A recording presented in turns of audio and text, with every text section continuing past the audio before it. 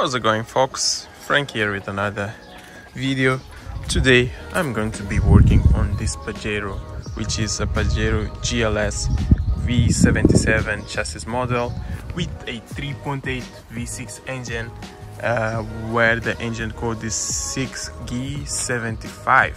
So basically this car has been smoking, so I'm guessing that probably the valve steams are worn out. So let me just start head up to show you what's happening.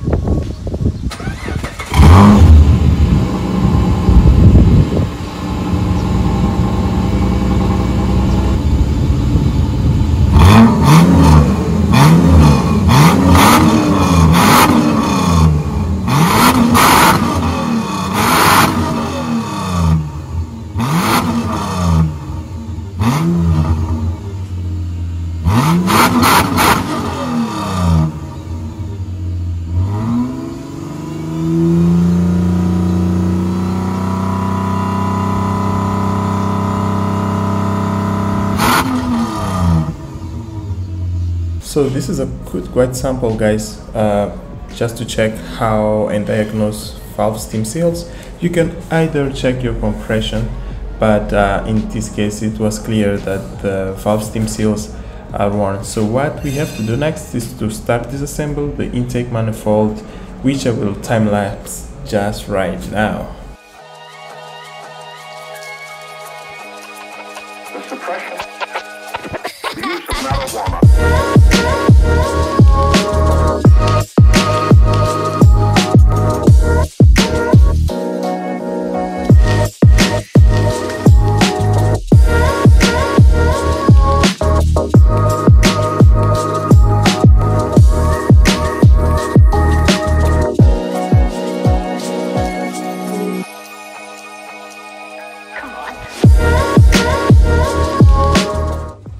Okay, so we removed the first valve cover, as you guys are seeing over there. So now what I have to do is to untight those rocker arms. So we have from the exhaust side and from the intake side, so they're being held by those 12 mil. So what I usually do is to start untightening from the center to the outside. So as you guys may be seeing there, I've just removed the valve lifters, and now since I'm going to use the rope method, which consists in inserting a rope inside over there on the spark plug hole, I'll just remove the hole. And also I have this kit, which I will use it to remove the springs. Okay, just removed the first spring, as you guys see over there, with this piece of magnet. So basically what I had to do was to set up the tool just like that and just gently push it, as you can see over there, and with the magnet collect those small pieces that are over there. So to remove the old one, just hook it with this plier.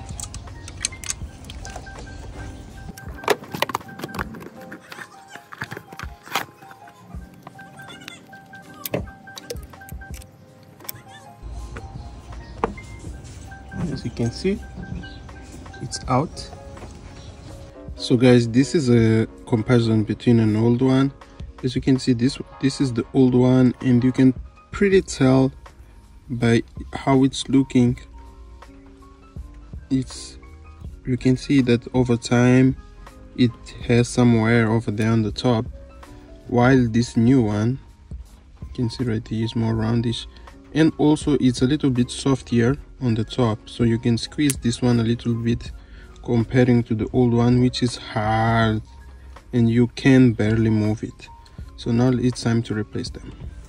Oh, by the way, probably you are asking yourself what that rope is doing over there into the spark plug hole, but actually this is one of the methods that you can use to actually hold the valves at the moment that you are pressing with the tool, pressing down the springs to remove it, because otherwise the valve would fall inside of the chamber. So what you actually do is to pick a rope that can fit inside of the spark plug hole and you just insert it while the engine is at top dead center for that specific cylinder, and then you just rotate the crankshaft until it compresses presses up the valves. The other method that you can use is another one that you actually need a compressed air, which is more expensive. So this is a cheaper option.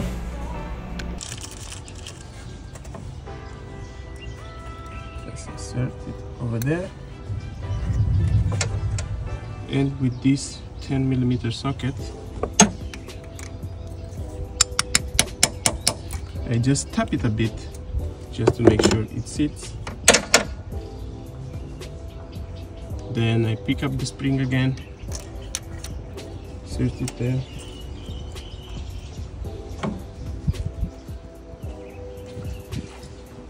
insert the guides, yeah.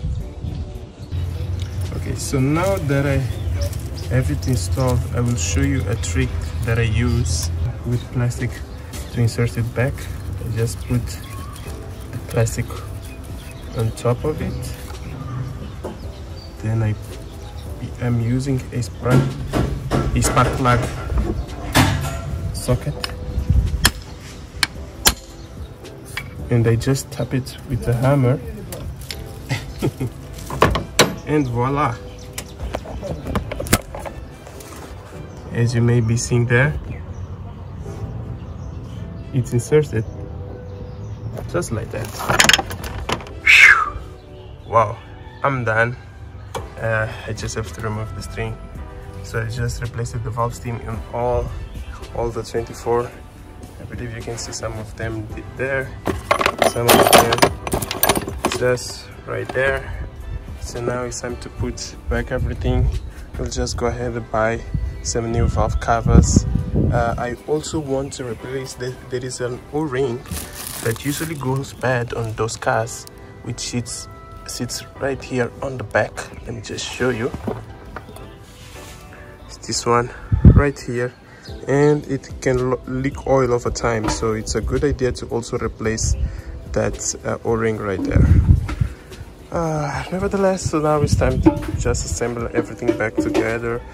If you can, also replace the spark plugs while doing this. Check your timing belt, and everything else should be good. See you when I have everything mounted up. Alright, gents, the car is now running. Don't worry about that oil.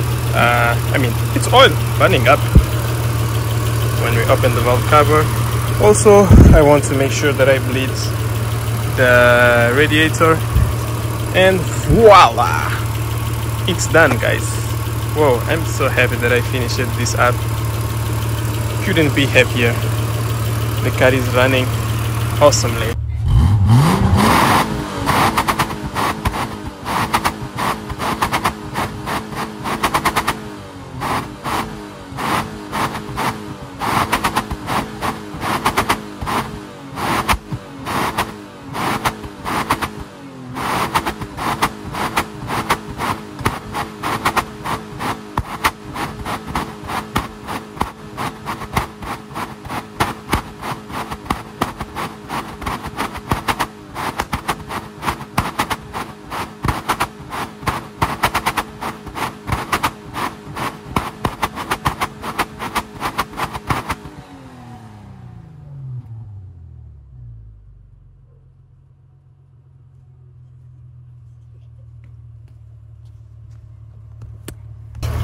So that's it, guys.